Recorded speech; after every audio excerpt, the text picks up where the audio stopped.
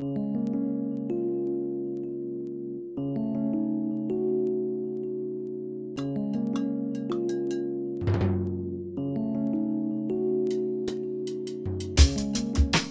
Connor Zim, and I'm going to be showing you how to do this.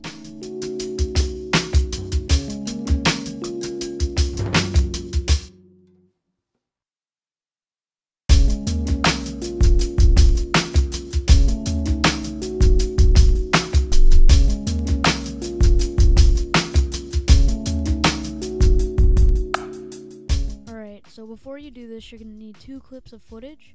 One with you standing in front of your mirror, looking down and then looking back up. And one of you just doing whatever you want your mirror to do into the mirror. Alright, so now we're going to go and we're going to cut it to where I start messing around in front of the mirror.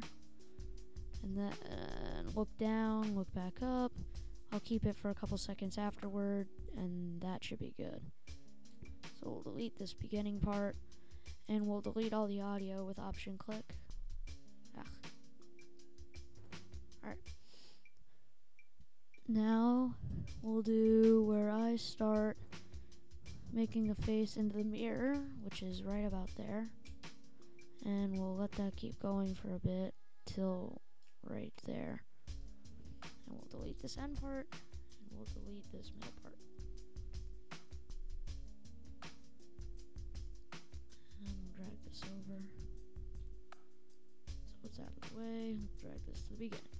Alright, so now we go through, and we have me doing that, and then when I look down, right about there, I'll break it to show where I look down, and then where I look back up will be about there. So then we move this over top, and it looks like this. That's not what you want, obviously, so we'll make it to the right size first, to where I look down and look back up.